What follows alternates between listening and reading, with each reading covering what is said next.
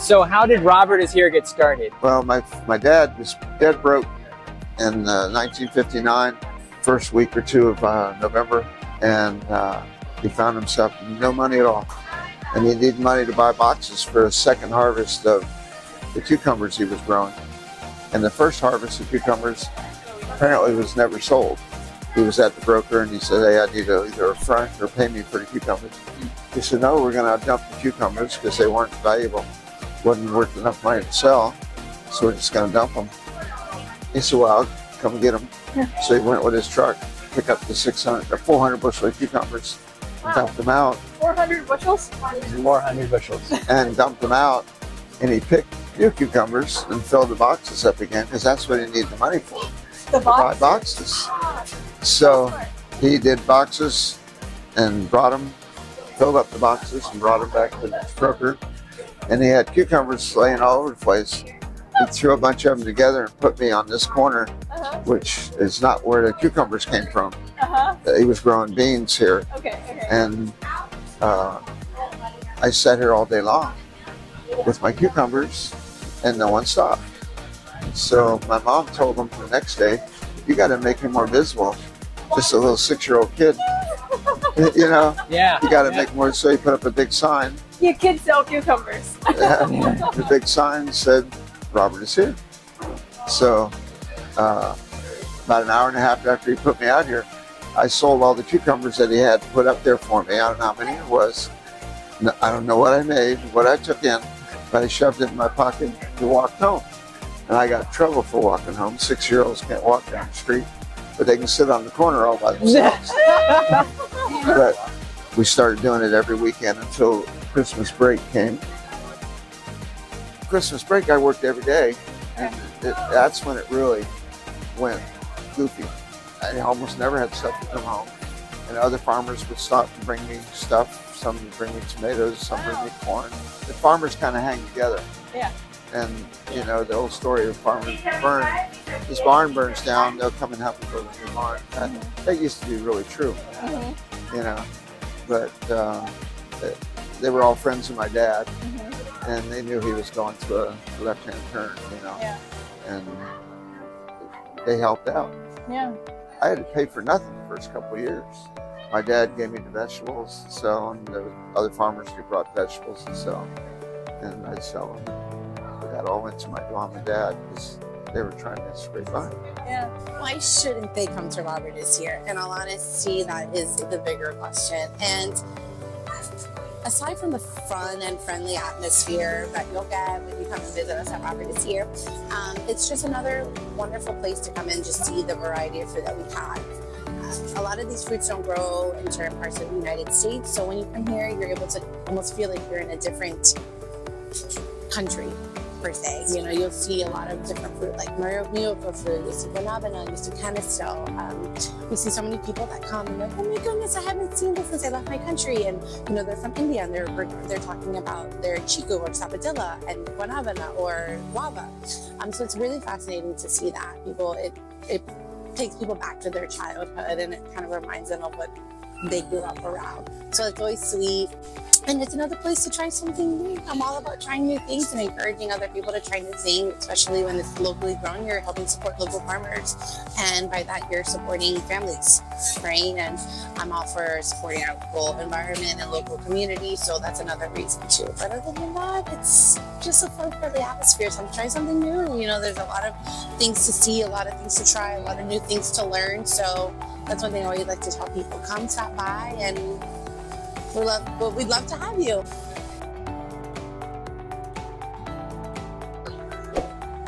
The standoff. Oh. Yeah, you tell him who's boss. You tell him who's boss. So right here, we want to ask the audience how many animals they see.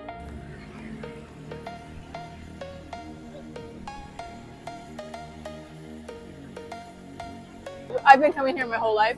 About 20 years ago, I was flipping through the Reptiles magazine, and I saw you can overwinter your tortoise at Robert Is Here. I was like, what? Yeah, yeah. I thought one day maybe I have a sulcata. And then I thought, you know, drop it off and then pick it up. There's actually a local high school, and I'm overwintering him at the local high school. That's fine. I've had the tortoise for 22 years, so yeah. you know. Yeah. How's life here at Robert?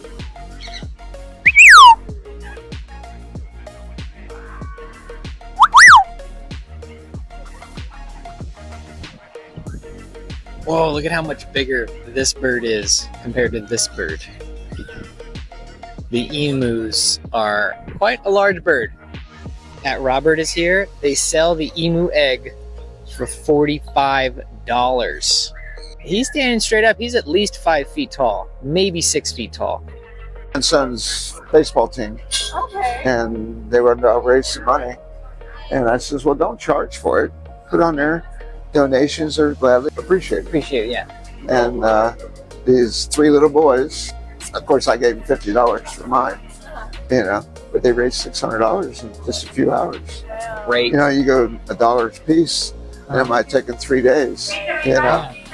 Who's this guy? I come home this year from wanted a vacation. I took 3. I never take vacations.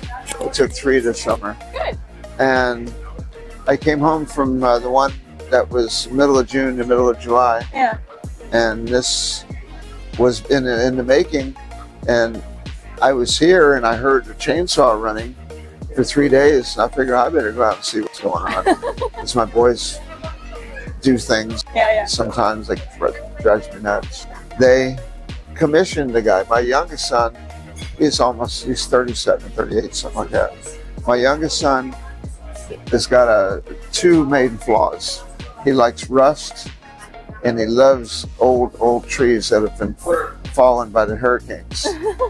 And he doesn't want to see them get destroyed. Yeah. They gave her life to be blown over by the storm, and they might be 200 years old. Aww. And they cut up and grind them. And, Yeah. you know.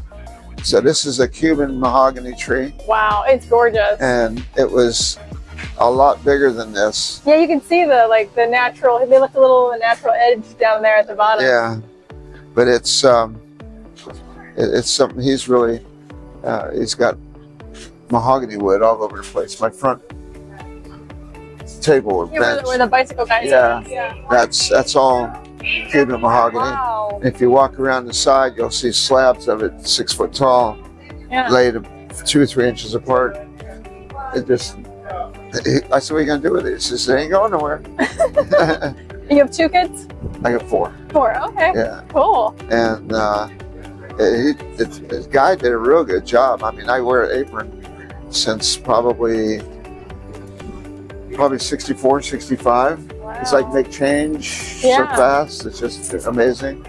And you put the shirt, put the here, and then I don't know what logo he liked the logo he put. I don't know what I got on this one, but he put the Mango Tango one. Oh yeah, he did. You know, and this is a jackfruit, but it's very, very intricate. Yeah. To Geez, put that- no kidding. You know, that's Could have picked the watermelon, but he didn't. yeah. Well, he needed a picture to go from, Yeah. and my son gave him one of my books, Okay. and this is what I'm doing in the book, holding a jackfruit. Nice. You know, So tell us, why do you have all these animals out here? when you're a farm boy, you have farm animals, and I was never a farm boy at the house. Uh-huh. I was always here Okay. since I was 6 years old. Right. This is where I got off the school bus. They left me here. And my dad said, if you're not going to take care of the animals here at the house, Mhm. you can have them here, but you can't have them at the house. Oh my gosh. So I always had turkeys and goats, but it was chickens. Turtles, I guess. Maybe some No. turtles? No turtles. Turtles came right after Hurricane Andrew. Okay. One of my customers had 107 tortoises. Oh my. Galapagos, sulcatas, yeah. redfoots and yellowfoots. And I was feeding his animals while they were at his house Right. before Hurricane Andrew. Okay. And Hurricane Andrew hit, and his caging was 0. Yeah. Uh-huh. And he had nowhere to keep his turtles. And he said, I'll keep my turtles at your place if you help me make a cage for them. Okay. Because I got a fence. I have all my fencing blew down. Right. So we dug a trench the shape of what we have. Yeah. And we fenced You buried the fence? the concrete. Okay, okay, that'll do it. And then, you know, did well, and it wore out.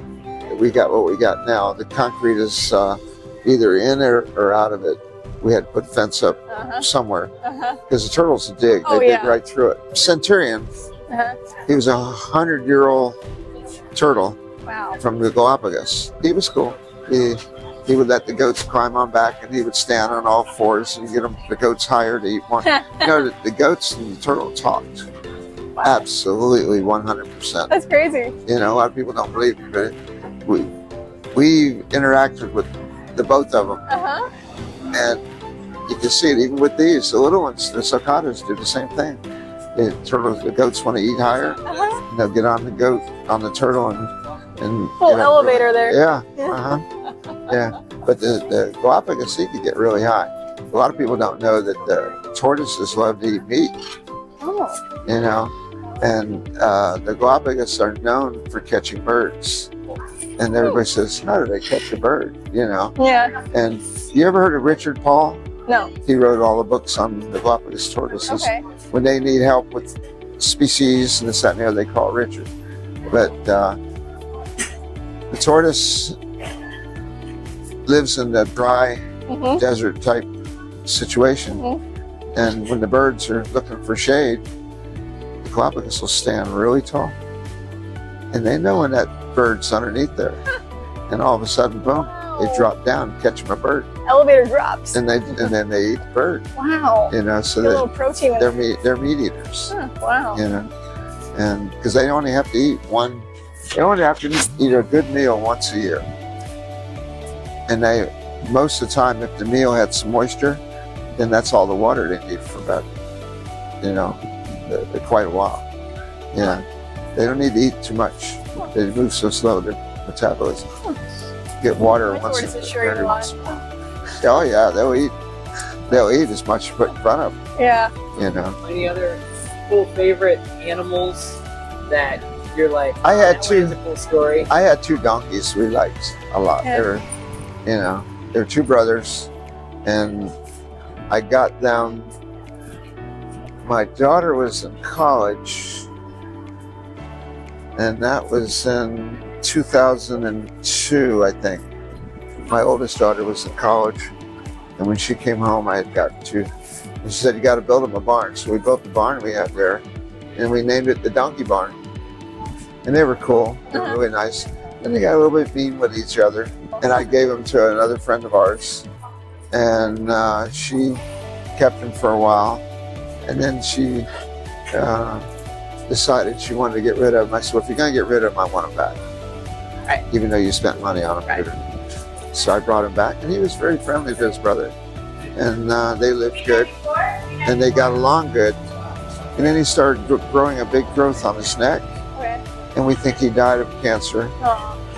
And then his brother died 6 weeks later from broken heart. Oh, no. Yeah, he was just, you could see. They fought all the time, but they actually yeah, it's like a marriage more than brother. Yeah. So my donkeys were pretty cool. And I never want to get any more donkeys. So, and I bought these darn zebus, the miniature cows. Yeah. And they're so cute. Yeah. That's a good choice. Yeah, it's a tough one to handle though, boy. They're strong. Yeah, they're strong.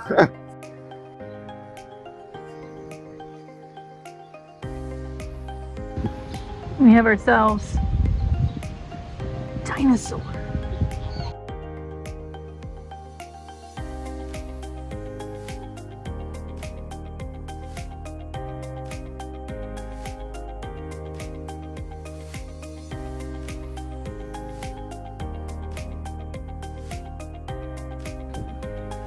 Check out this iguana. It's over 4 feet long. Huge spikes. Beautiful orange. Look at that male throat fan. He's just enjoying the sunshine today. Yes, you are definitely impressing the girls. I see that. The banding on the tail is pretty sweet. I like them. Yeah. Do you have any snakes around the property? Every now and then, hardly never. Oh, okay. You know, we got a lot of Those other reptiles that eat the eggs real bad. They're not an iguana. They're a tegu. Oh, really? We have a lot of tegus. Like, do you know where they might be? They can turn out underneath anywhere.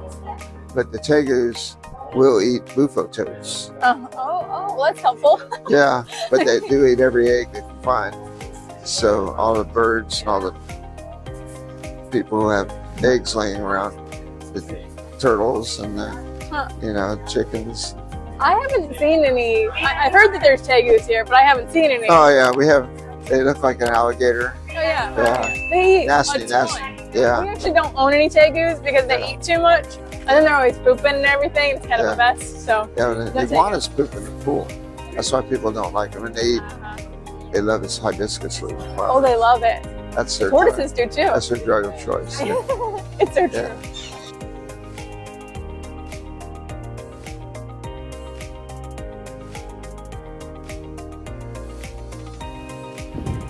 They're so gorgeous. The blues are just even like around the eyes. Like, look how gorgeous that is. Yeah. She's really looking at them. Yeah. Aren't they beautiful, Stu? Yeah, so pretty.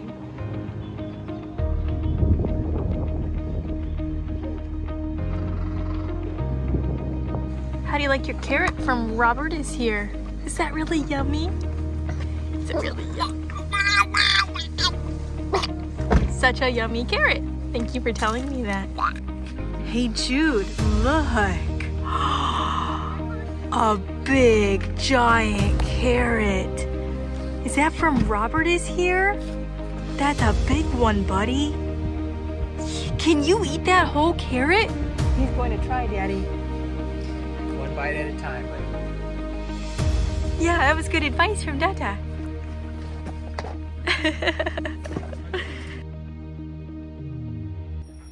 I guess some things happen for a reason, you know.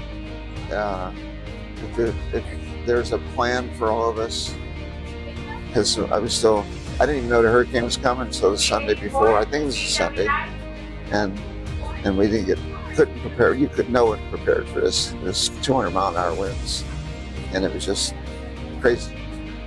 And you know, I didn't lose anybody else. Didn't lose any kids, and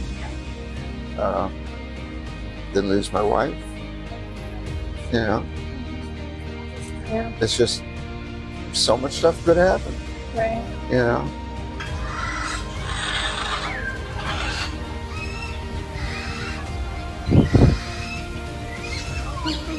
I'm sorry, I'm gonna laugh. Little Robert's really fun. He's better at this than I am.